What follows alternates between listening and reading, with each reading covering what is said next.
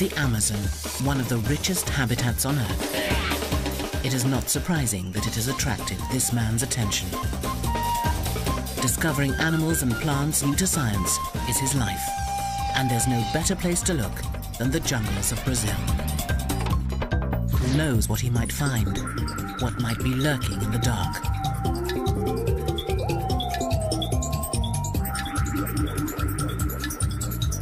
With a love of the wild and a special passion for primates, he's driven on in his search. Mark van Roosmalen never tires in his quest as the species hunter.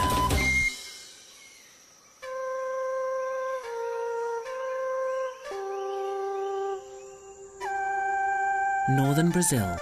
Here the lush Amazonian rainforest supports untold colourful and secretive creatures. The Amazon region of South America is home to the richest primate populations on Earth, a fact that has attracted the attention of a very special man. Mark van Roosmalen is more than just a lover of monkeys. He's a primatologist, a hero for conservation and a professional species hunter. His work takes him deep into the jungle, and it's his love of monkeys in particular that draws him back time and time again to northern Brazil and the dense forest surrounding the Aripuanã River. Mark has dedicated his life to finding new species and fighting to protect their environments. Now on board his houseboat, the Calibeia, Mark embarks on a new mission and wonders what secrets the forest still holds. It all started in 1996 when somebody delivered a little monkey at my doorstep in Manaus. And I immediately saw that it was a new species of primate, that I didn't believe before that you could find new species of primate. This little monkey, which Mark named Dwarf Marmoset in 1998 and later described as Calibeia humilis, launched a long line of new discoveries.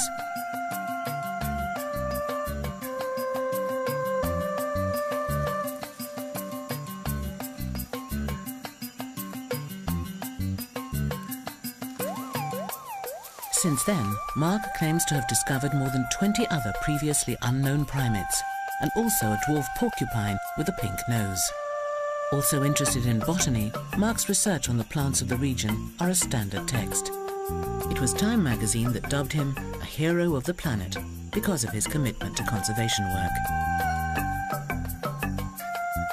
Mark's recent work focuses on the forest surrounding the Aripuanã River, an area of Brazilian rainforest the size of France.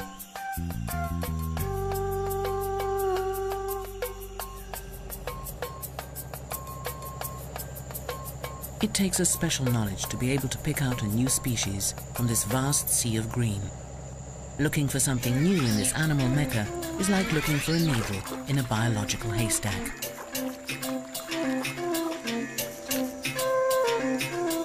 Why is it so important to find new species?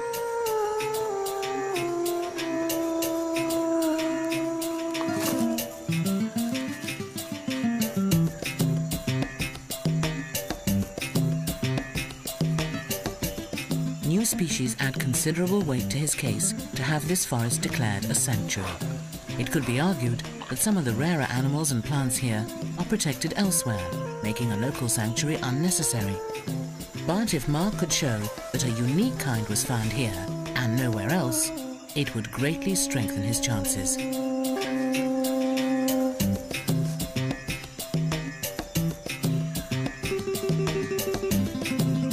But how do you start looking for a new species of animal unknown to science? Mark has an unlikely source.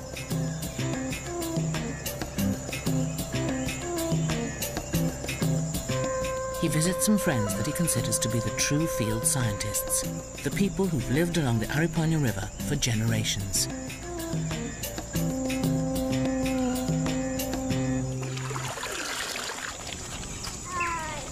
They have contact with all sorts of animals, from macaws to curassows, parrots to primates. Monkeys can end up as pets, and Mark knows that one family's pet might just turn out to be the world's scientific bombshell. He regularly visits the villages or caboclos. Doña Teresa invites him to see their latest addition. It's an adolescent marmoset. Doña Teresa took care of it after its mother was killed for the pot. The monkey belongs to a species that Mark described for the first time in 2000. He called it Mico manicorensis, after the town of Manicore on the Madeira River. The marmoset probably wouldn't live long in captivity, and Doña Teresa exchanges it for a bag of beans. Mark never pays for his finds. He doesn't want animals captured deliberately. So that's exactly the way how I get all the monkeys, because these people, local people, live on subsistence hunting, so they kill the mothers, and if they have dependent babies, they keep them like this one. And what they put in the pot is scientific material for me. Not only are the animals saved from a cramped and uncertain future, but they could help Mark get protection for animals so rare that they're completely unknown to the outside world. As Mark speeds away, the skies open over the village. Here, every year, up to 7 meters of water drench every square meter of forest floor in the floodplain forest. Once the soil is saturated, water seeps into the rivers.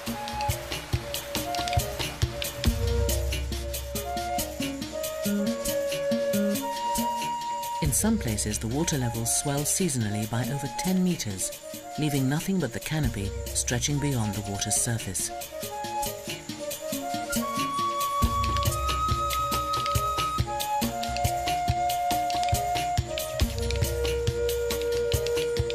Now flowers blossom, and fed by the nutrient-rich waters, fruits ripen.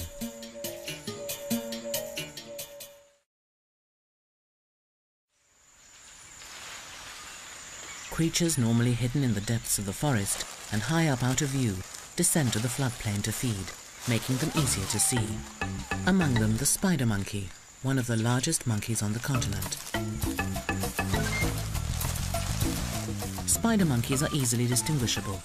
They have the longest tails in the monkey family, which are used like a fifth limb to swing through the branches. Living in large troops, they split into smaller foraging parties during the day, spreading out to find the best feeding spots.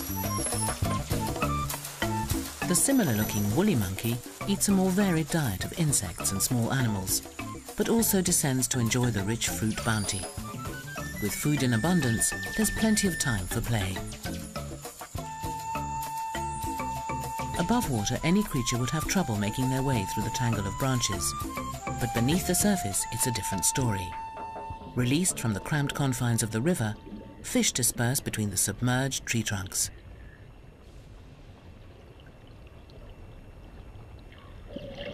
Animals that usually travel by foot are forced to swim. Sloths usually crawl from tree to tree. Now, though, they must paddle. Moving at their own pace, they're surprisingly good swimmers, but that's about as energetic as a sloth ever gets.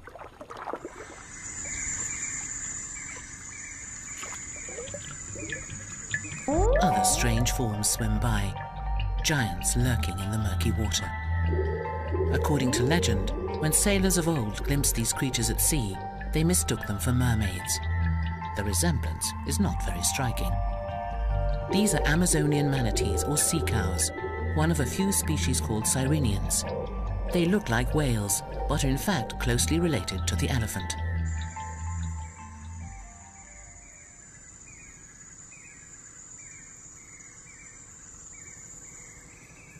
Meanwhile, back on board the Calibeya, the little marmoset has settled in well and become a much-loved member of the crew.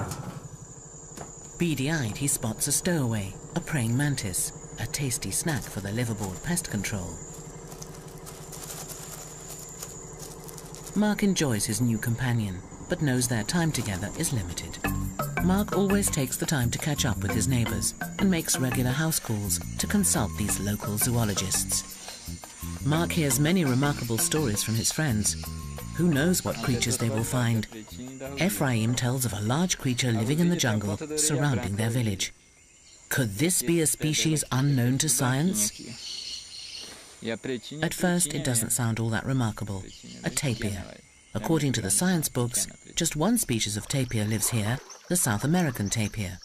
Textbooks say 4 species of tapir live in the jungles of South America and Asia, the last members of an ancient family of animals related to horses and rhinos. The South American Brazilian tapir is the heaviest land mammal on the continent, weighing around 250 kilos. Tapirs all have the prehensile trunk, but the South American can be identified by the distinctive white ear tips and pale feet. But the animal Ephraim describes is half the size and jet black all over. If this were to turn out to be a new species, it would be electrifying. This may be the only place where the dark tapir lives, and without the knowledge of studies, it could be on the brink of extinction. It's vital to find out more, and that is Mark's mission in life. But the locals haven't finished yet. Peccaries look like pigs, but are more closely related to hippos. Science describes 2 species in the Amazon, the widespread collared peccary and the much larger and noisier white-lipped peccary. This species has a more limited range and moves through the forest in noisy groups of 100 animals or more. That's not what the locals see on their hunts. They describe 4 peccaries, including another white-lipped species that is redder in color and has white feet, and another kind they call Caetitumunde, the giant peccary. Unlike other peccary species living in herds, the much larger Caetitumunde is only seen in small family groups.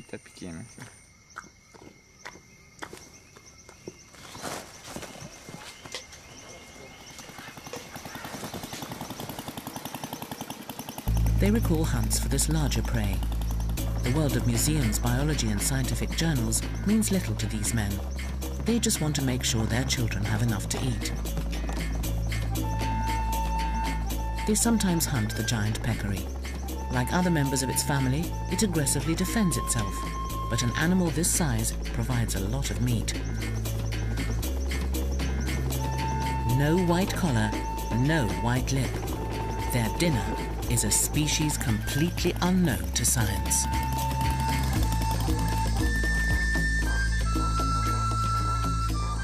As the days pass, the Calibeya takes Mark and his crew further into the forest. What new surprises lie in wait?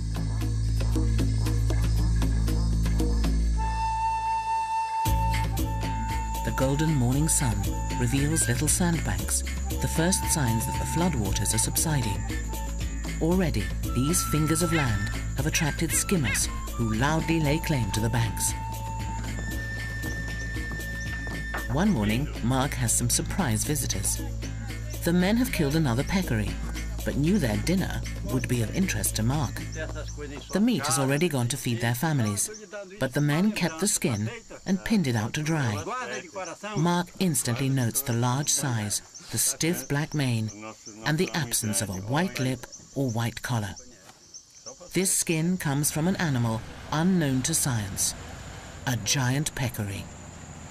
As Mark sits with his monkey friend, he recalls a similar gift, and what may turn out to be the biggest discovery of his career.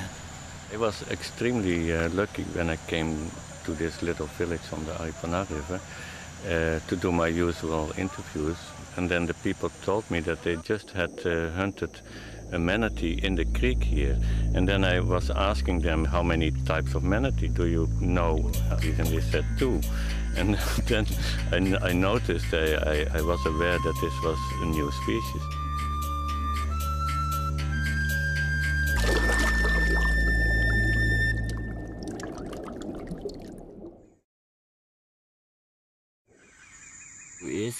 Frankie describes the animal killed. It was tiny, not much more than a meter in length, black with a distinctive white heart shape on its chest.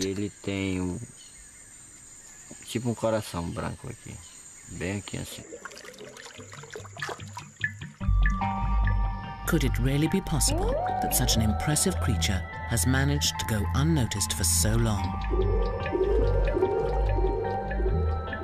How might the dwarf manatee compare to its larger cousins? The Amazonian manatee is a rotund animal growing close to 3 meters in length, with a broad paddle-shaped tail and a flexible whiskered muzzle. Its body is a uniform dark grey with irregular flecks of white on the underside. All known manatees have a low reproductive rate, making them especially vulnerable to the effects of hunting and habitat loss. Will stories of a dwarf manatee hold water? Or are they just another myth of the region? Mark left the village with more than just stories. Once again, the kind people of the Aripuanã let him keep the leftovers of their meal. Later, Mark is able to compare a skull of a common Amazonian manatee with his new treasure, the skull and jawbone of what he believes is a dwarf manatee. Although similar in appearance, there are finer details that tell them apart. So the most striking differences are the long elongated snout of the common one, and the small one has a very short trunk. Another striking difference is the brain case size. It's very narrow and in the common manatee, and then the small dwarf manatee has a relative much larger brain size. Francis guides Mark up the Aripuanã River to the creek where the manatee was killed, hoping that there might be more in the same area.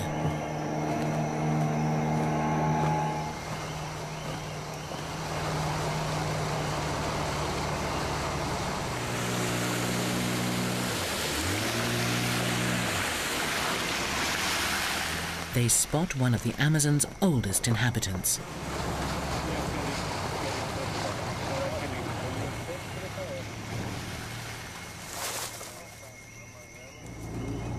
A bird whose ancestors rubbed shoulders with the dinosaurs.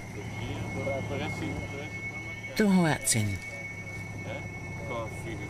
Hoatzins are known locally as the smelly pheasant for the musky odor they produce. But these birds are a biological wonder, a visual aid to the process of evolution. The chicks still have prehistoric features, including claws on their wings, just like Archaeopteryx, considered widely to be the first bird.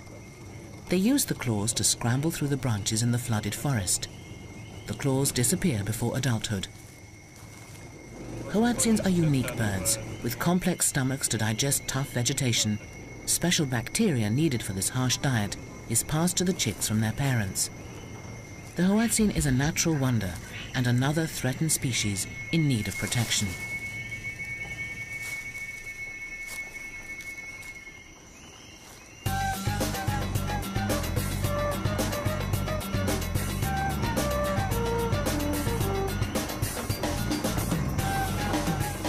Francis directs Mark into the Arawatsino, a tributary some 40 kilometers long. Overgrown and shallow, this flooded forest is clearly not suitable for bigger common manatees. But it could probably accommodate a smaller species. It is not an easy place to look.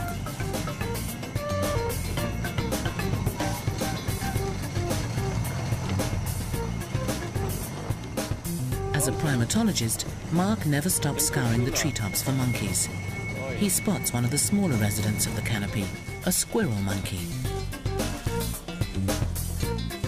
I learned from the monkeys how to survive in the forest and what you can eat and what you can't eat by observing them.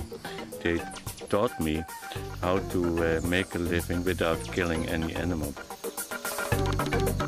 Mark has become a vegetarian, mimicking the monkeys' fruity diets. Charismatic squirrel monkeys are among the monkey man's favorite subjects. The creek narrows with fallen trees forming barricades, but there is clearly lots of leaf matter. Could this be the food of the dwarf manatee? Dead wood lies across their path, but Mark won't allow such minor obstacles to get in his way.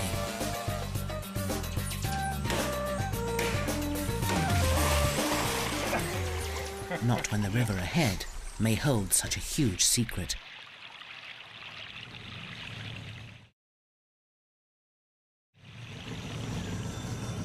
As the search for a new species continues, Mark hears a song that is music to his ears, the duet of titty monkeys.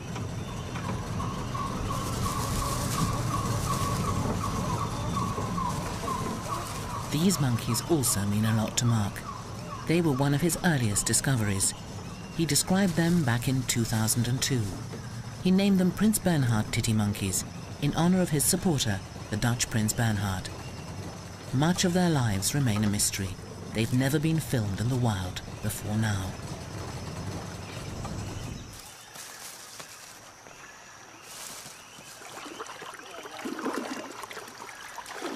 the end of the road. But at least Mark has samples of the dwarf manatee's food. This is about the farthest we can get after all these logs over the river. But I'm happy to have seen the habitat of the dwarf manatee, because the local people in Francis, they say that the dwarf manatee is feeding mainly on these two species of Eliocharis grass. If this is true, it would make the dwarf manatee differ in its feeding behavior from its larger cousin. The Amazon manatee feeds at the surface on floating plants. It seems that the new species may be a bottom feeder.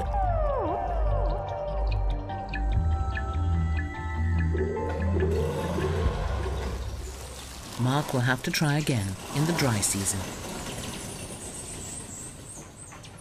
Once home, the Calibeya gets another visit.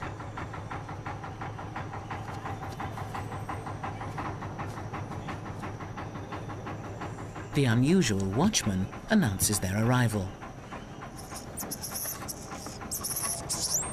River traders bring in supplies of eggs and flour. Mark always exchanges news with these people. As the traders spend their whole time traveling up and down the river, they often have useful information and current news.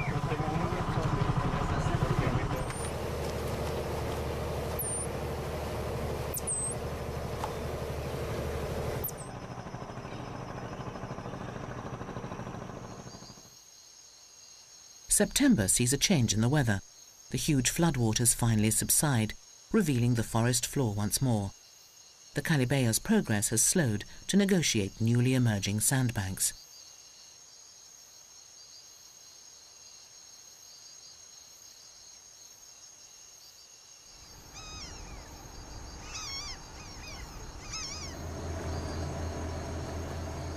Mark uses the downtime to revisit a childhood fantasy, the Lost World.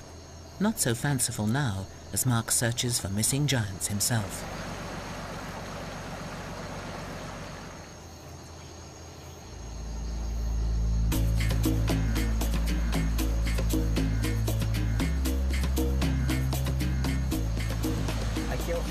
Calibeya's captain weaves her slowly through treacherous sandbanks, some of which he can barely see below the surface.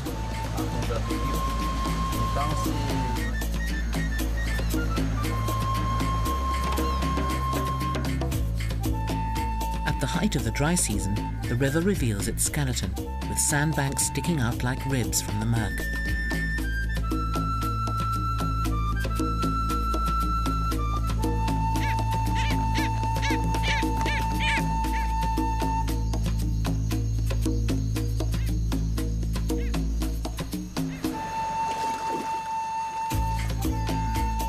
Ground-nesting birds, such as nightjars, crouch on their nests to prevent the sun hard-boiling their eggs.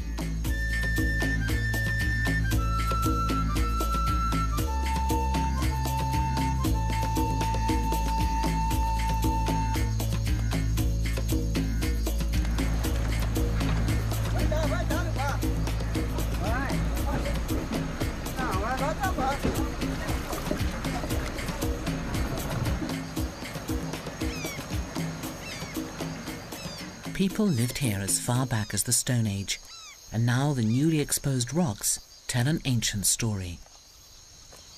Here the Stone Age Indians clearly depicted a manatee. Here's the tail of the manatee, and here's the head. And I consider this a good omen in the search for the dwarf manatee. Maybe they depicted the dwarf manatee. I hope so.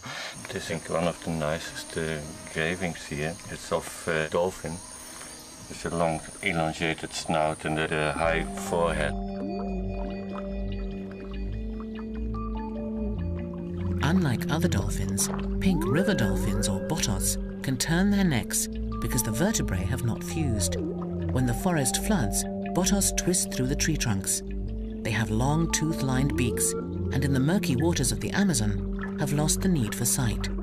Their tiny eyes give them a prehistoric appearance. The dolphins use sophisticated internal sonar to avoid collision in the gloom.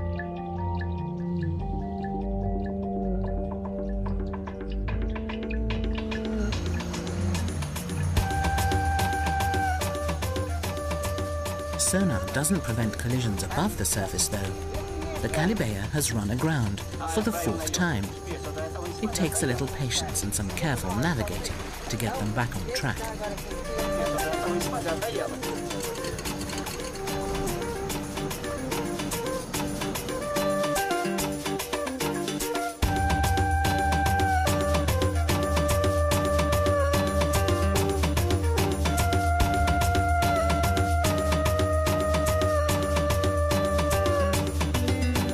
Finally, the ship reaches the Arowazino Creek. Home, Mark believes, to the dwarf manatee. It snakes back into the heart of the mysterious rainforest. Could secret creatures live here, hidden from human eyes?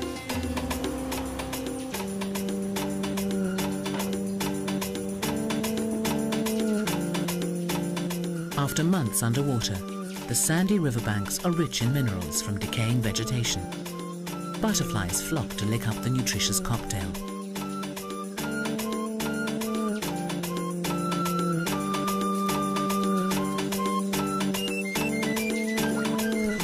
The water is refreshing to drink as well, despite its off-putting colour. Mark is anxious to press on in his search for the dwarf manatee. A find this size could draw international attention to the region, perhaps creating pressure to give it official protection, saving not only a new species, but protecting the habitat of the monkeys that Mark so loves.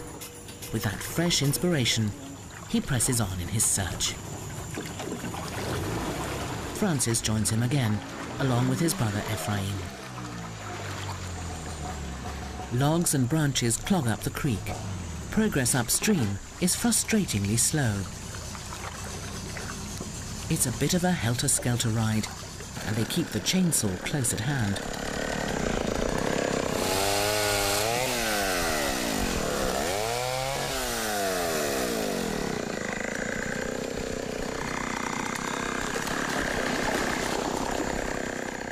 This is dangerous work.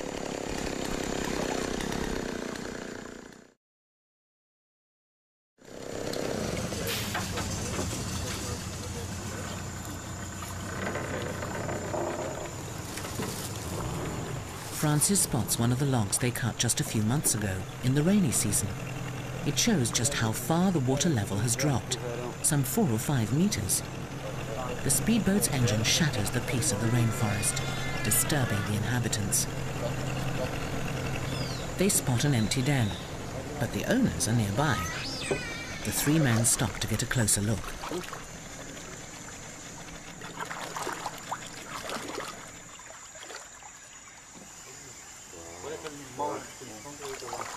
Giant otters, the largest members of the ferret family, agile fish eaters at nearly 2 meters long. Mark decides to take a dip.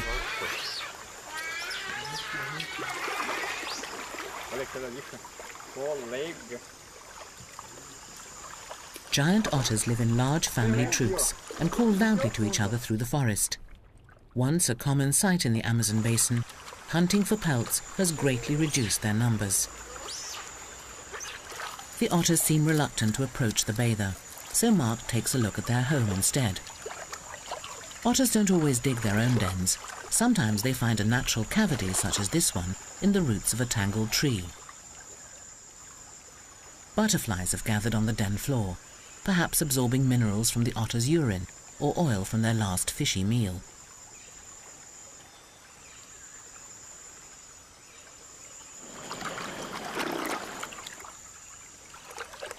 Other traces of the feast remain.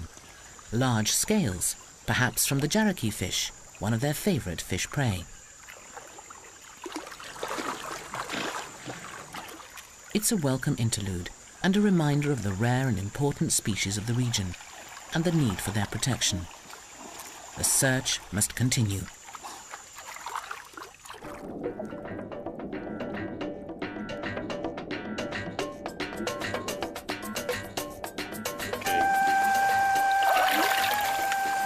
Vamos.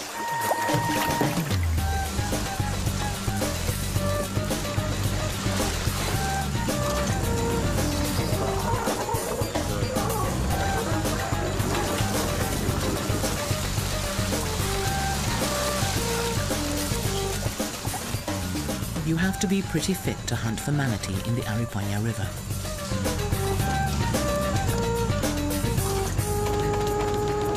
Only small caimans could live in this shallow creek. The spectacled caiman grows to just over 2 meters, but unlike its relative the black caiman, it's unlikely to attack humans.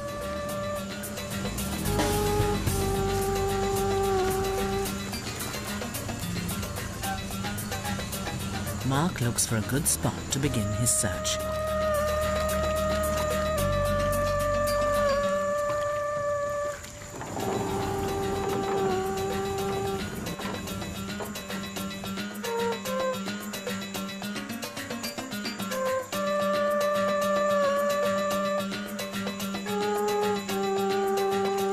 With a likely-looking area selected, the men string a net across the river. They hope that if a manatee is travelling downstream, they'll be able to corral it, holding it in a netted part of the river for a few days, giving Mark a chance to examine it and confirm the discovery.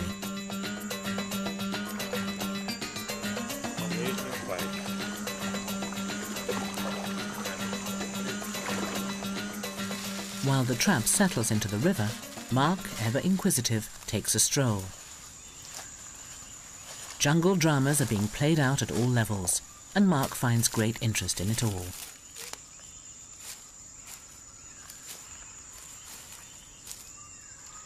From the animals to the plants on which they live, he even spots a new species that he found just a few months before. Here's the flower of Gustavia. So this represents a new species. It's amazing because it has the biggest fruit in the genus. It has the most spectacular white, distinct flower in the genus. And then it's representing a new species. Yet another new species. More evidence that the biodiversity of the Aripuanã region ranks among the highest in the world. Aside from little reptiles and insects, there are monkeys here too. The new species of marmoset. Mark can't help but take some time to watch their natural behavior.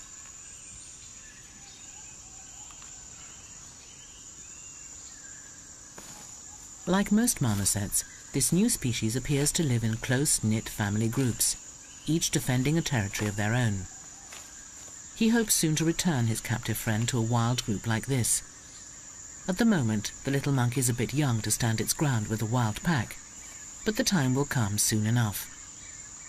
The word marmoset comes from the French for grotesque, but the squirrel-like monkeys have won Mark's heart. Unlike other primates, these have specialized in eating gum. In areas where gum trees are plentiful, there can be as many as 50 groups of marmosets in a single square kilometre of forest.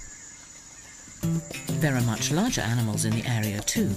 The tapirs are the biggest, pushing their way through the undergrowth with their compact bodies and feeding themselves with prehensile trunks. This is the common species, but maybe others lurk in the forest. Predators of the tapir are few and far between. The great cats have been almost hunted out of existence, though a few pumas still stalk in the shadows.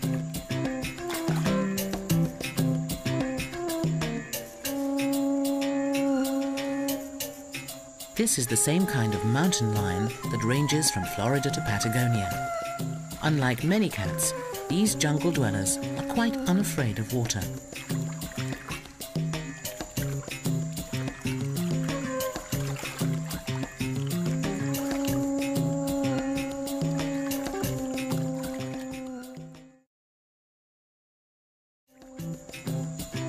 With large predators around, Mark has the safety of his blade, but the knife is more for hacking through the dense vegetation than self-defense.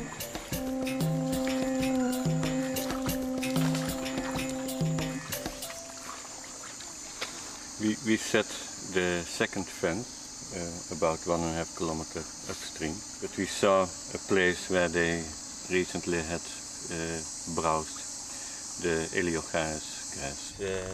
Francis tells Mark how the dwarf manatee feeds. So in July he saw from a distance that a manatee was feeding on a place like this. They have a sloppy way of browsing. They're eating, but then lots of grass stems float and they don't go into the mouth. By contrast, the larger manatee doesn't eat the grass. It's a surface feeder, preferring larger aquatic plants like water hyacinth. This adds weight to Mark's idea that the smaller dwarf manatee is a bottom feeder. How much food would it need, and what size of territory would it require? The Amazon manatee eats 10 to 15 kilos a day and spends up to 8 hours feeding. They migrate with the rains and are capable of fasting for up to 200 days during periods of drought. Could this provide a model for the ecology of the new species? The men plan to spend several nights in the forest. The forest provides their evening menu.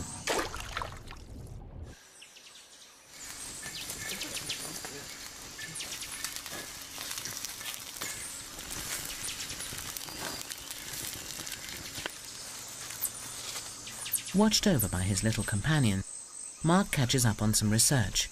It's important for him to keep up to date with developments in the scientific community.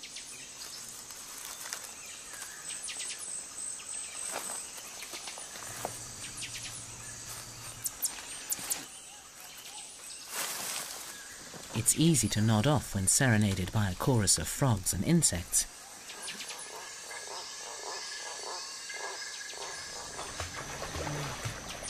Early morning, and the search begins in earnest.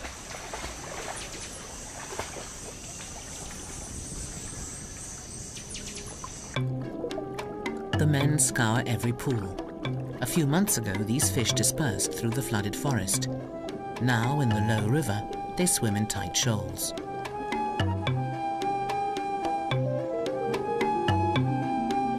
The men keep an eye out for hidden dangers.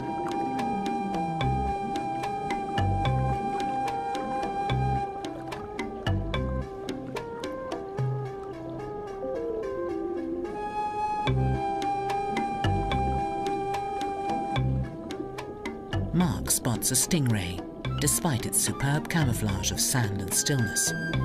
It has a poisonous barb on its tail. If it lashes out, it could inflict an agonizing wound. It's nearly a meter across, but quickly disappears again under a fine dusting of sand. A reminder that even large animals can remain undetected in the forest.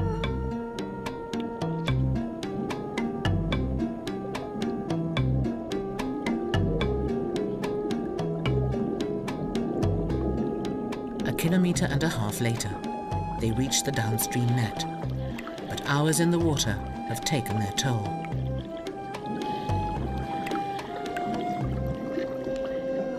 I feel very cold. I'm totally undercooled, and it shows how you can almost freeze to death. After 1.5 hours diving and looking under the logs, and in the deep pools, we didn't find any manatee. But we have good hopes that tomorrow we go another few kilometers upstream. The men dismantle the lowest net and set up again further upstream. They work in this way for 1 week, covering some 12 kilometers of river. On one trek through the Iguapu, they discover signs of another large animal, the biggest feline predator in the Amazonian jungle. And it has recently sharpened its claws.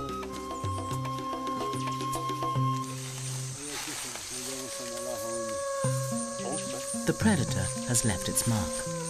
The scratch marks on the tree trunk show just how high the jaguar stretched.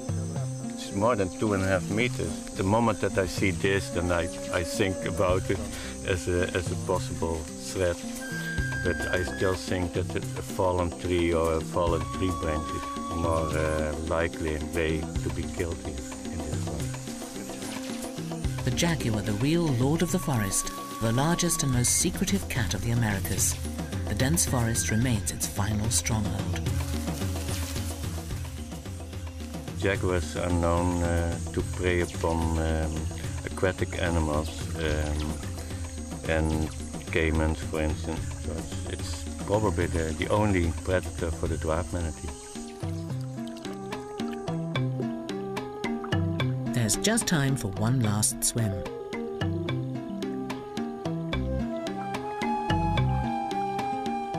Plenty of small caimans, but no dwarf manatees.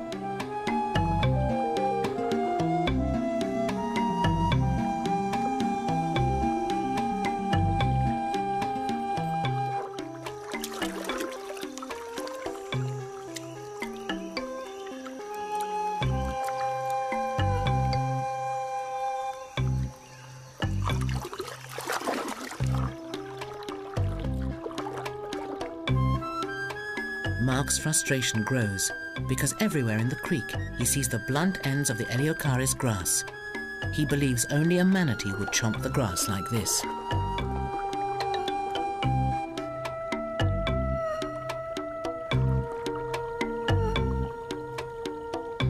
He finds a Stone Age carving of a manatee. Why else would ancient Indians depict a manatee in this small creek unless they'd seen them here?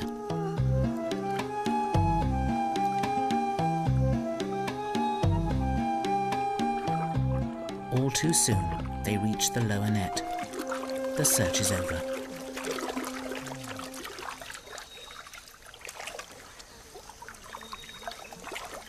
No luck this time. No manatees in this stretch of the river. Francis, Ephraim and Mark pack up the nets for the last time.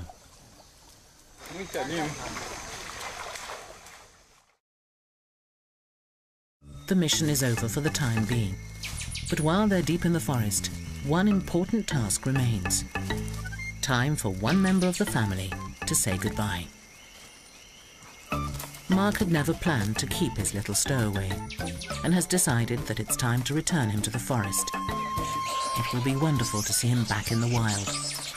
If Mark hadn't intervened, it would have stayed tied up in a village hut and would not have lived for long. A life in captivity rarely agrees with wild animals. Mark has had plenty of experience rehabilitating orphaned monkeys into the wild and begins by placing his little friend in a suitable spot. The monkey calls and from a distance, Mark can watch and wait for somebody to return the call. And he doesn't have to wait long. From past experience, Mark knows that if released near a wild group, this animal will be fine.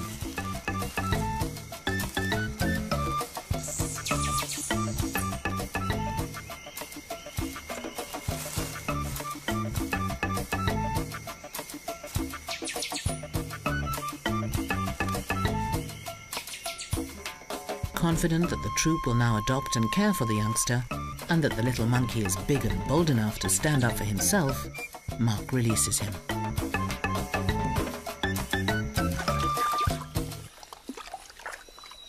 It's time to leave the forest and its secrets behind, a little disappointed that they haven't found the manatee, but renewed by the wealth of other wildlife in this region.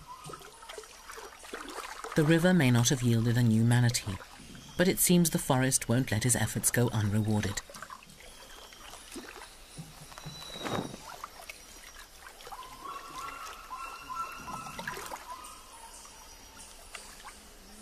A vulture abandons its meal, an agouti.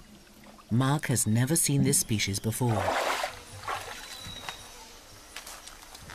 This is an agouti, but I know almost for sure that it's a non-described species of agouti. Agoutis with orange-brown fur live on either side of the Aripuanã River, but this specimen, sandwiched in the middle, has a greenish-black coat. Agoutis are long-legged rodents that forage for fallen fruits and seeds on the forest floor. They're hard to see, fast and agile, able to leap 2 meters to escape attack. The carcass was a lucky find. Mark may have stumbled across yet another new species of small mammal. And the forest still hasn't finished with Mark. It saves the best till last.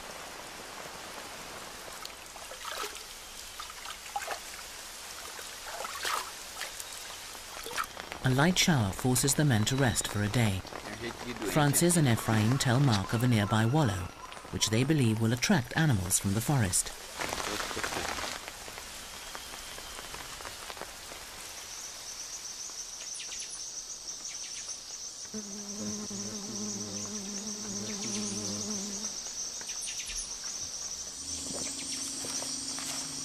As soon as the rain stops, Ephraim leads him to the spot. These forest people are skilled trackers, a necessity when you're making your living from the rainforest. They don't miss any signs of a passing animal.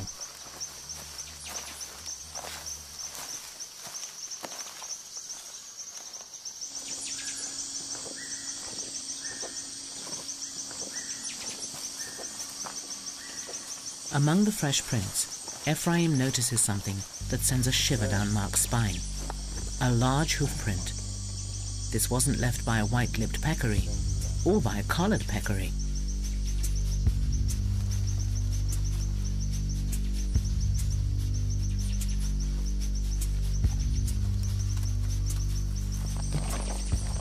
Mark immediately builds a viewing platform, determined not to miss the opportunity of seeing this creature never seen in the flesh before. The peccary, known to hunters, yet still unknown to science.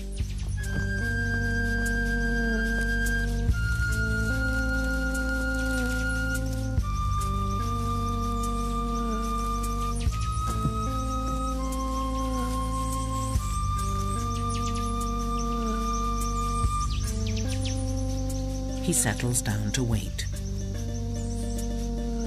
And wait. And wait. There's plenty to see, but no sign of the peccary.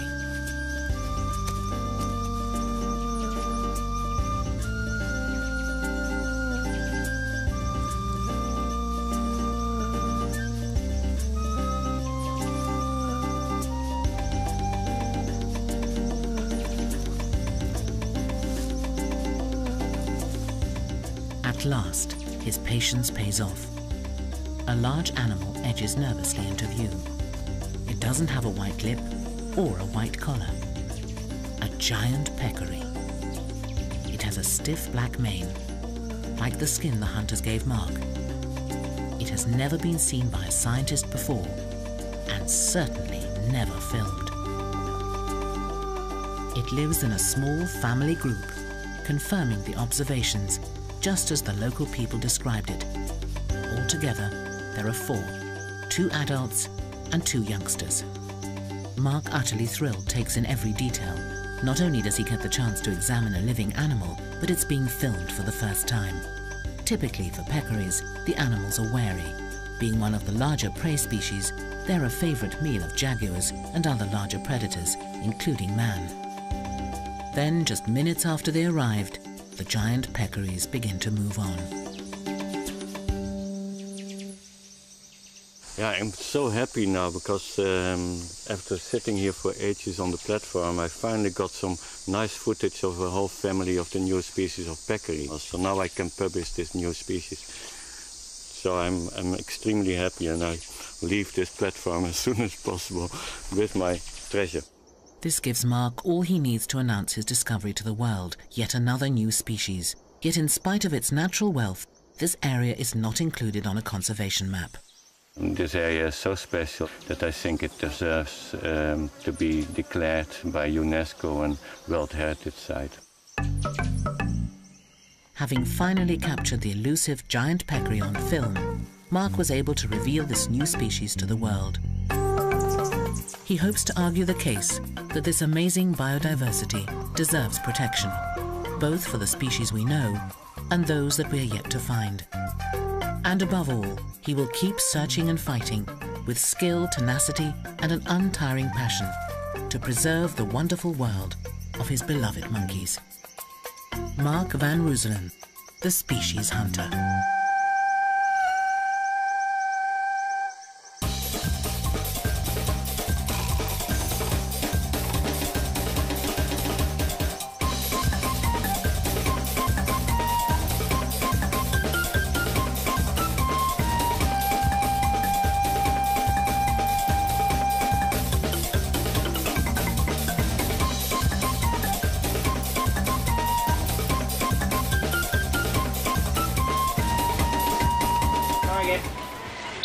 Target.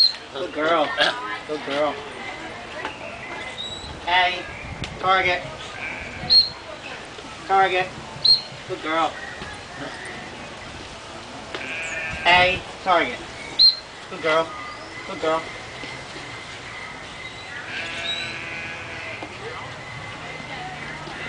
A. Arm. Hold. Hold. Hold. Good girl. A. Arm. Hold. Hold. Hold. Good girl.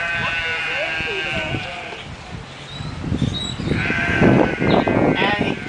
Arm. Hold. Hold. Hold. Hold. Hold. Good girl. Good baby. Good baby. A. Arm. Hold. Hold. Hold. Hold. Good girl. Do one more. A. Arm. Hold. Hold. Hold. Hold.